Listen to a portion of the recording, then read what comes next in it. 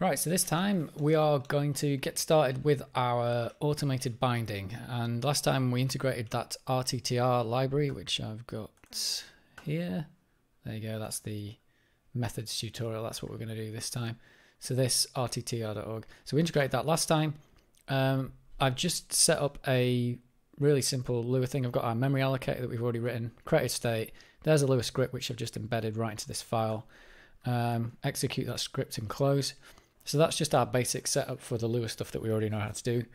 And I've also set up another file here, which is another CPP file that we're going to put all our stuff in that we're going to just like automate the embedding of. So to start with, I'm just going to put in a couple of just free functions that have no parameters and no return types. We're going to see if we can like automate the binding of those into Lua. Ideally what we want to get at the end is, what I really want is a table. I'm just going to call it global. And I want to be able to call hello world on it. So that's the outcome of this. I want to be able to call that native function from Lua. And I'm going to do that with the automated bindings that we put in last time.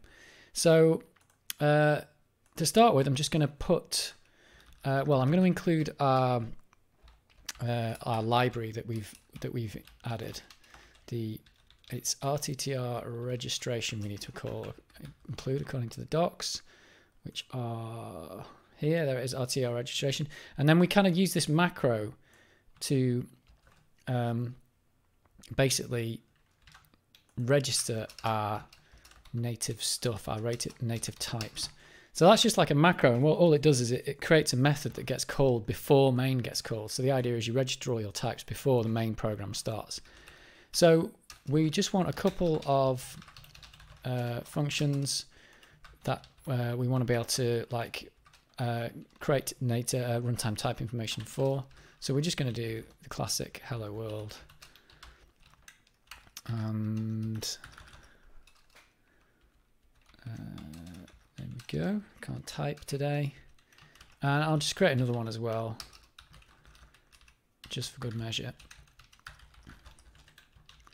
And then to register them, it was RTTR registration method. So that's how we registered. So I'm just registering free functions, and I'm just going to do ones with no parameters or anything, just to get the simplest thing we can get going. So what we do is we have to give it a name.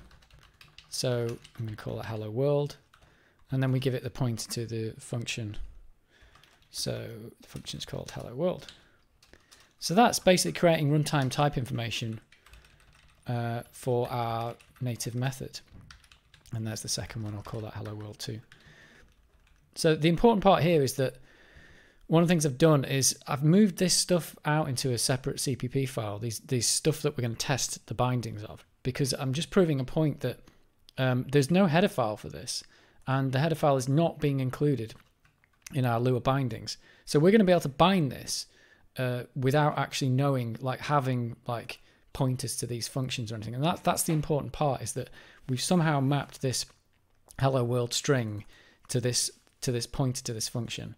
And there's going to be a very, very weak reference across in this binding so that we can call it here.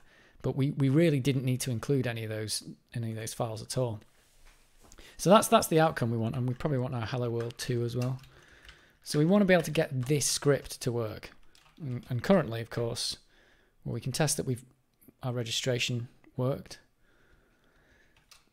Yeah, so attempt to call index nil and value global.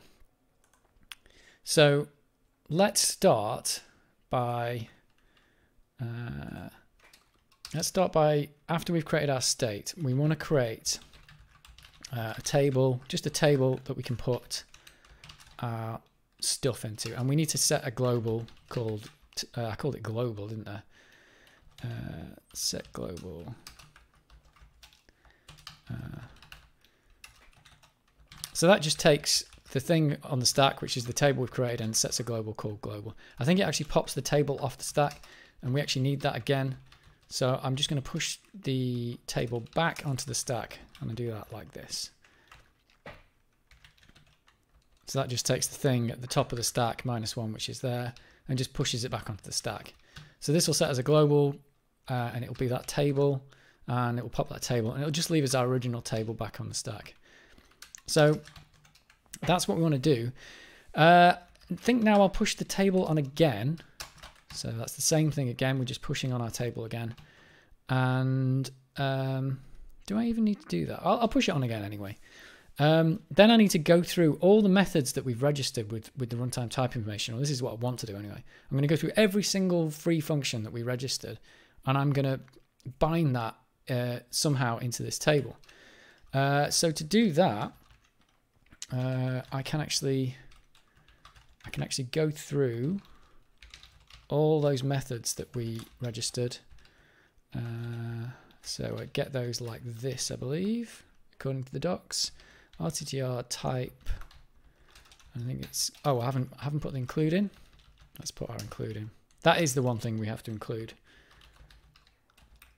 Because that's kind of our link between the two. It's the runtime type information in this RTTR library that is going to link, that's going to bind our C++ to the Lua code.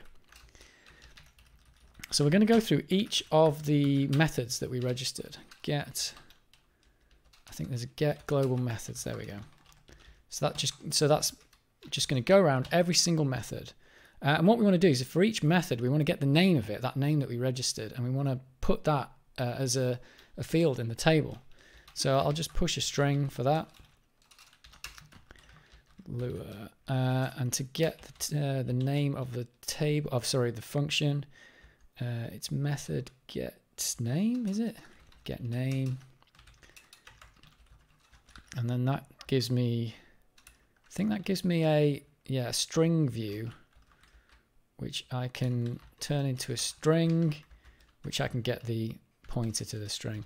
That may not be the most efficient way to do it, but I believe that will work.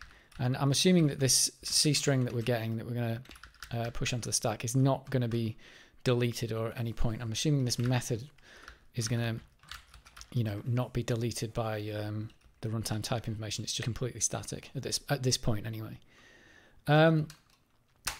So that's the name of our method. We're going to push that on, and we need a C, like a Lua compatible function to call when this is invoked. So I'll just push C closure,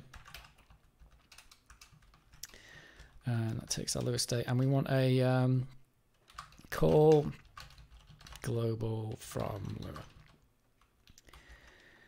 and data value is the number of up values that it has. I'll say 0 for now.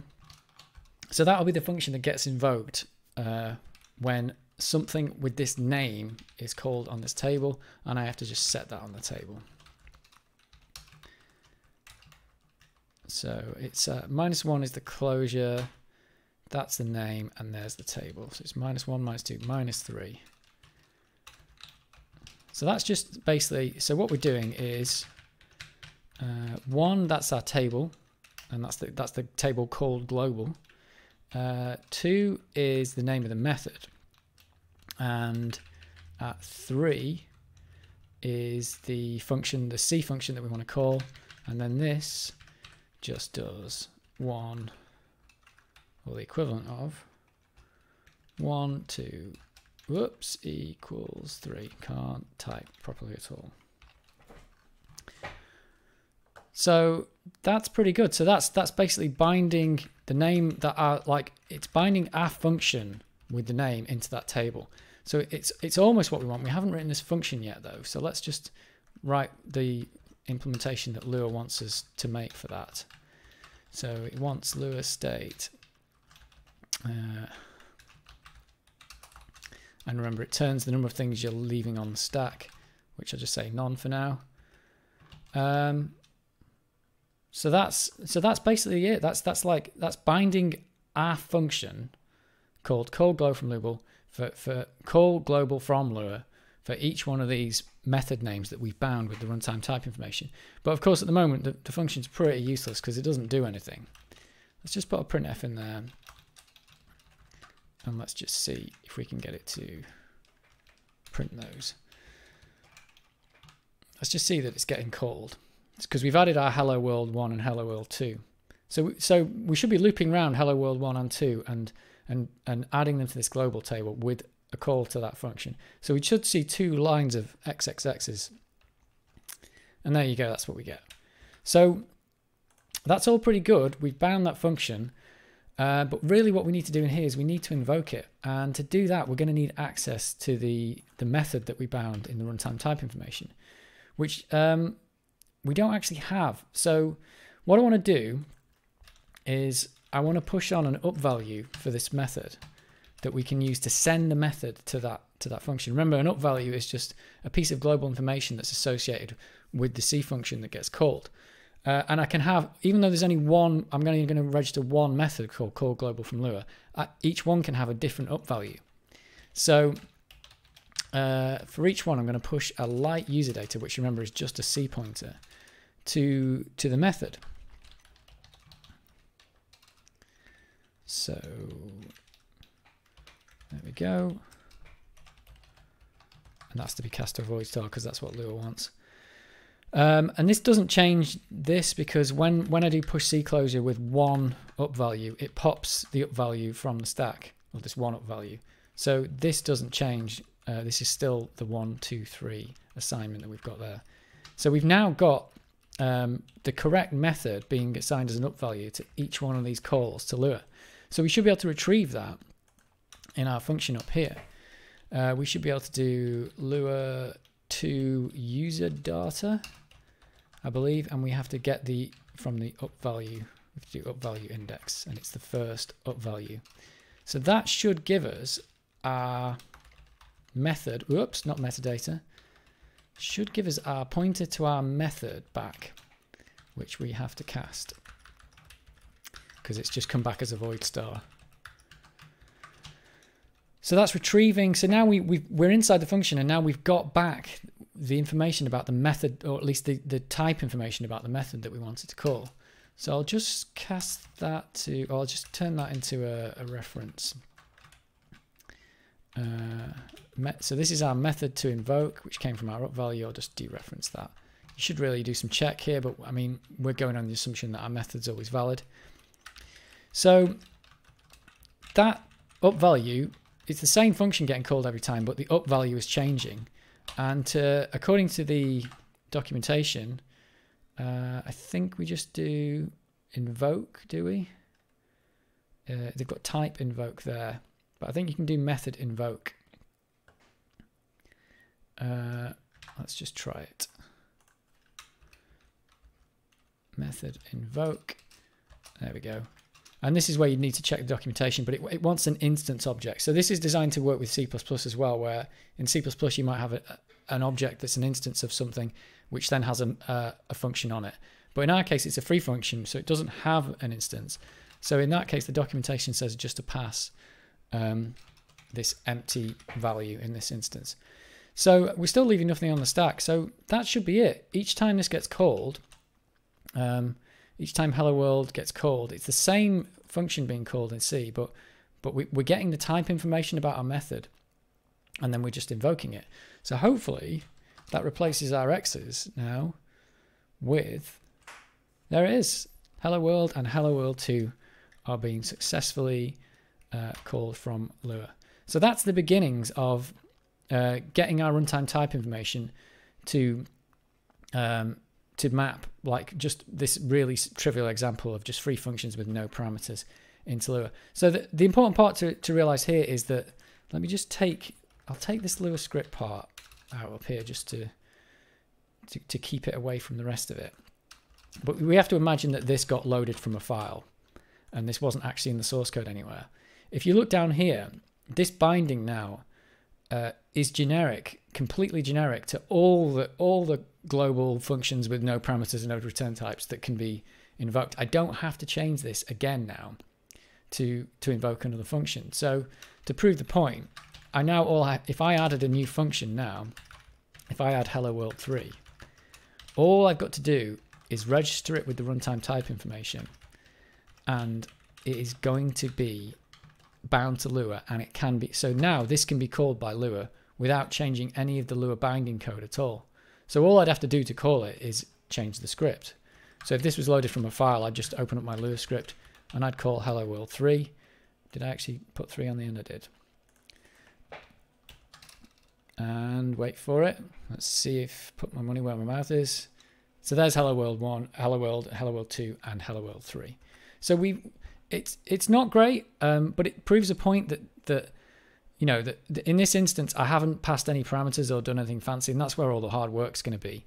But it's showing that already, even with a very small amount of runtime type information, I can at least bind this very simple function. And now I can edit this CP3 file that knows nothing about Lua at all, and suddenly Lua can call this function.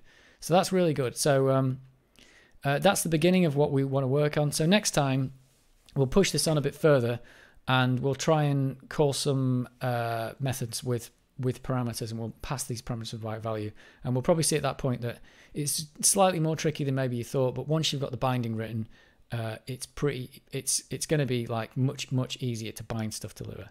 So hope you like that one, and I'll catch you next time.